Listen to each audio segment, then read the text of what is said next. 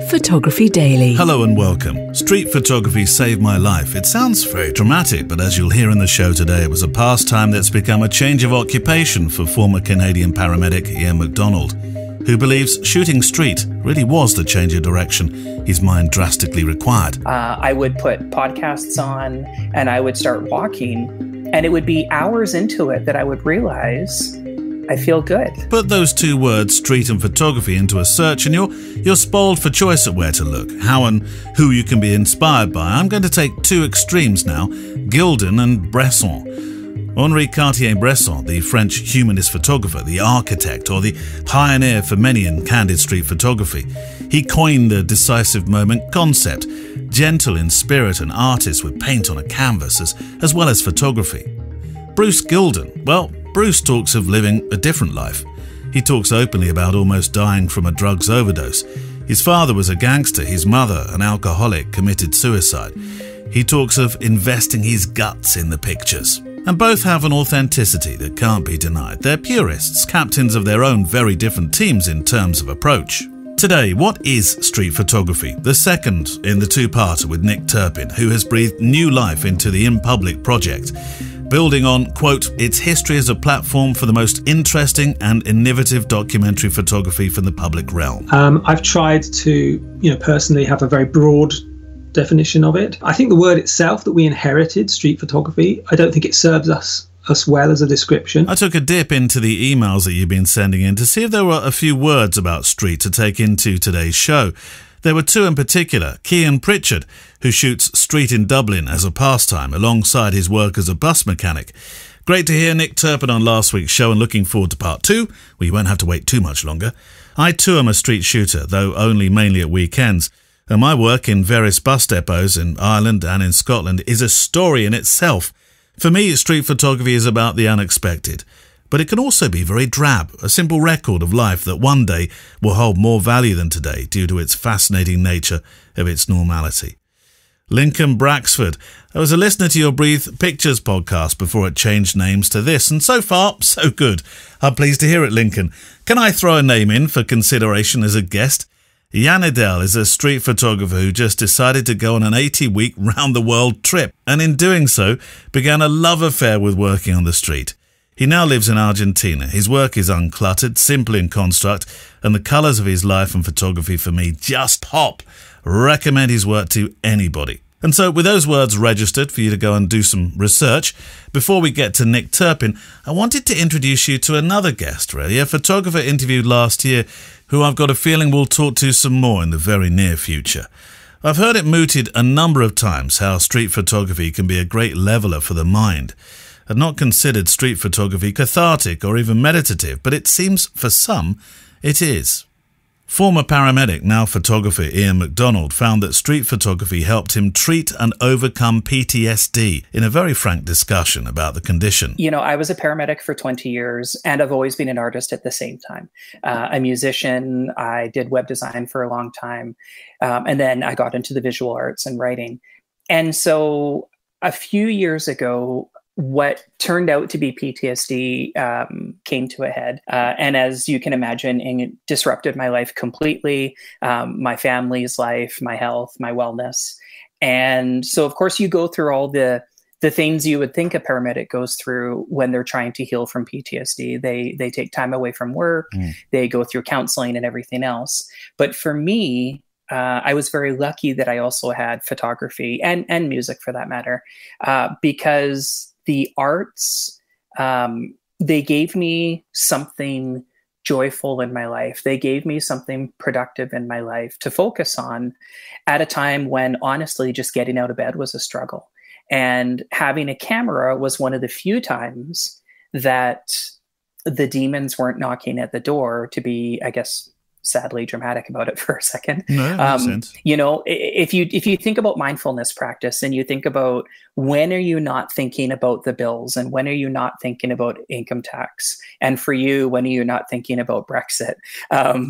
The camera was that time for me. When I was out making pictures, I wasn't sick. I wasn't thinking about being sick. I wasn't thinking about my future or my family's future. I was thinking about making photographs. And so it became a huge part of my recovery. Paramedics have one of the highest rates of mental health problems, don't they? And suicide, yeah. I mean, if we were to go chronologically, there were little signs for years building up. 20 years as a paramedic, 15,000 ambulance responses. Wow. There were a lot of things that we know now PTSD is not necessarily just one specific event. It can be, but much more it is a cumulative effect. And you see that with a lot of soldiers and people that worked in my industry. And so if we look back in hindsight, we can see years of building up of me becoming angry and frustrated and intolerant all the time. And no one pinned it to, oh, Ian has PTSD. Yeah. I'm sure some people just thought, if I can say this on your podcast, Ian was an asshole, right? We've had worse. But the reality is those were the signs of cracks appearing in the dam. And then what happened is that it came to a head. It broke into panic attacks, it broke into insomnia, it broke into nightmares. And that's when I started seeing a counselor. And the moment that camera came out, did you know that there was a relationship forming that was rather unique? Yeah, I did. I can think of times where I would force myself to drive into the city to shoot street, for example. Yeah. And at the time, I would be incredibly anxious, nervous of driving into the city. And that in itself was a very weird thing for me because I've always been the classic type A personality, which I think most people that worked in my industry are. I thought nothing of managing a scene with, multiple gunshot patients. I was a musician that performed on stage in front of hundreds, if not 1,000 people for one show that I played. And so being anxious or nervous about just driving into Vancouver to take a few pictures for an hour was a very weird ego destroying experience. Very strange, I would have thought. Right. But what was interesting was that I would park the car, I would walk out into the streets, I would sling my X100 over my shoulder, I would put podcasts on, and I would start walking. And it would be hours into it that I would realize I feel good. Ian MacDonald will return with his story in longer form over the coming weeks. If you, by the way, have a story to share about your own experiences of mental health that's been positively affected by photography, street or otherwise, I'd like to hear from you. Email studio@photographydaily.show. That's studio@photographydaily.show. Now, last week on Wednesday's show, episode 15, we talked to Nick Turpin in the first of a two-parter about street photography ahead of the relaunch of In Public, which we'll link to in the show notes. It's, of course, live now.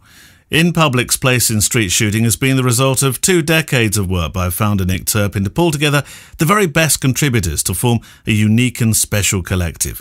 So he's perfectly placed to answer a question of what the title street photographer means. There are many different suggestions of what street photography is. Some people say it's the work of photographers like Fan Ho, beautiful shadow play, but devoid of story. And some people will obviously only credit the likes of Cartier-Bresson, people like that, as contenders to be considered true street.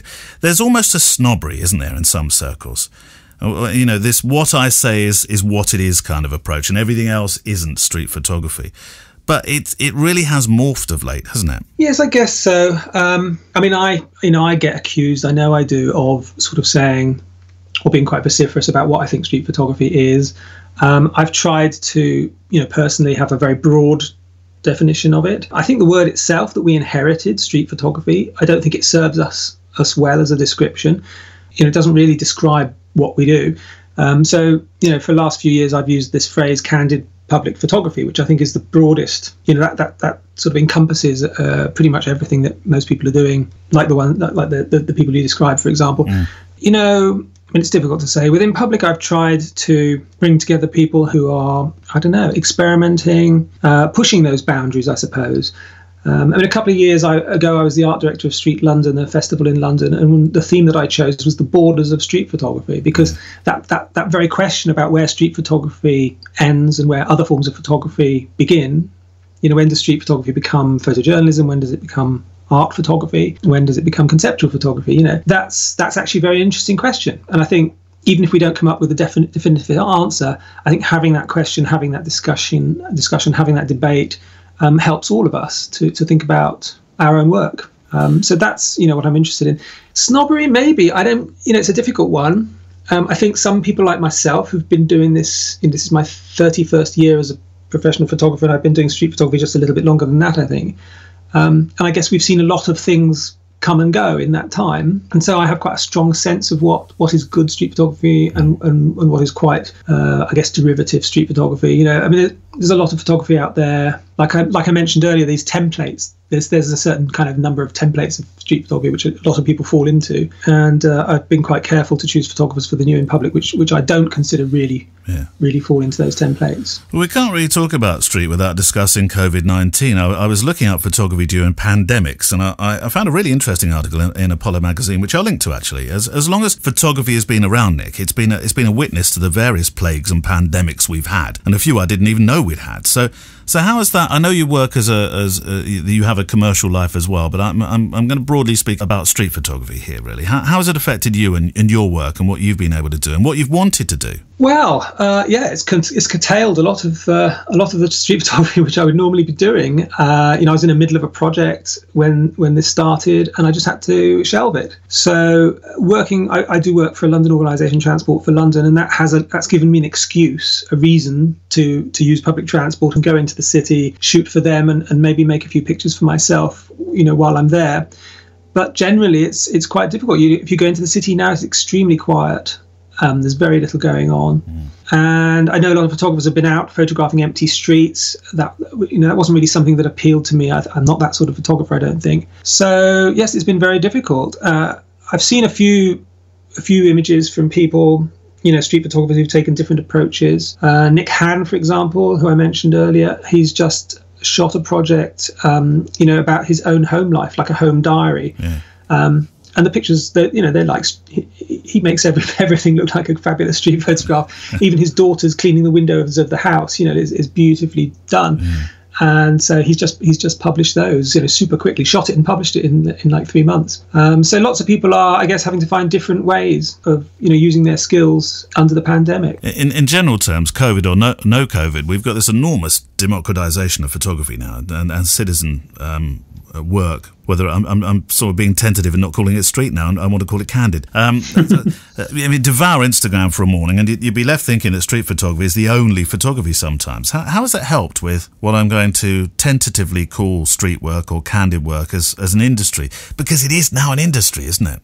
Yeah, I mean, in terms of publishing and workshops, and podcasts and all sorts of things, street photography has become very central. I mean, it's practiced by so many people, and as you say, it's a very democratizing art form. A cheap camera, and you have a worldwide audience at your feet through Instagram or these image sharing sites, which I think is a fantastic thing. But I don't think it means that there are necessarily more great photographers out there. And I think that's part of the problem. I think perhaps street photography was in danger of becoming a slightly cliched form because there isn't enough sort of individual artistry going on. There's a lot of, all that. I like the way you did that. What LUT did you use? I could make my picture look like yours if I used the same sort of color filter and so on. And I guess it's that which I find is sort of killing it a little bit. A lot of the Instagram street photography I see is very, very similar. And I think that's something that's very much what I wanted to address with this new launch of the group. And it's obviously something that wasn't the case 20 years ago with the first In Public. That had a different remit, But you'll have your own workshops as well. I know it's a link on your website, on the new website. So that'll be an exciting opportunity, obviously, for people to meet with those that are in the new In Public. Will all be tutoring or mentoring in that, or is it mainly you? Or well, I personally have had to cancel 5 workshops this year. Yes, which is a shame. That's. Or I say cancel, postpone or whatever. And some street photographers are very good at teaching and some aren't, I think. So certainly among the group, I think myself, I think perhaps Nathan DeVere, Nick Han, probably Troy. are very good at teaching and doing workshops. And we actually have some other photographers lined up to join in public in the days after the launch, actually, who also well known for doing fantastic workshops. So watch this space for that. It's going to be a growing thing. The archive features some very familiar names as well, including one of my favourites, Trent Park. You've mentioned him already as we've been talking during this interview. How did you select that archive? I mean, I know Trent Park was part of it originally, wasn't he? Well, the archive basically exists on the new site just to preserve the links. So those are the same links that were on the original In Public site. And because the group was around for so long, there's so many interviews were done with all of these photographers. They appear on different magazines and, YouTube videos and all sorts of things. And in published books, In Public is mentioned in Street Photography Now and Bystander and all these sort of books and surveys of the street photography scene.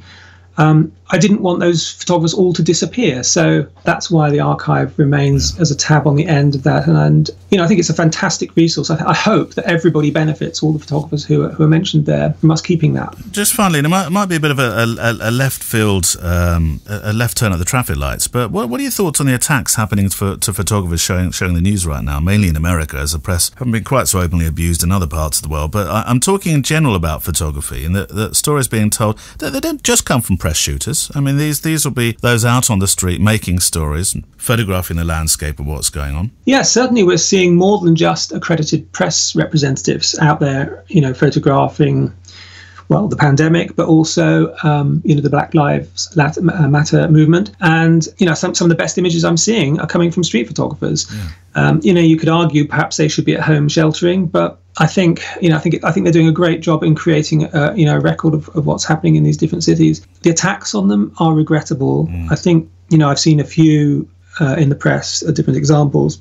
I don't think, some of them have been by the police, some of them have been by the protesters, and that's quite an unusual situation, which I've not really seen echoed before. So I think it's worrying if photographers are seen as, a sort of agent of the law in some way, that their pictures will be used as evidence subsequently. One of the most important things we do is record what happens in a public space. The fact that what happens in a public space must be a matter of public record in a democratic country is an extremely important principle. So, I hope we will not see that growing as a problem as this goes on. Well, let's end on a positive note. I was so pleased when I heard that you were launching this again. It was coming back.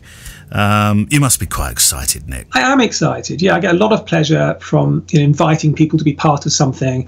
And, just putting these pictures together, these portfolios together, and making new friends, dealing with the photographers.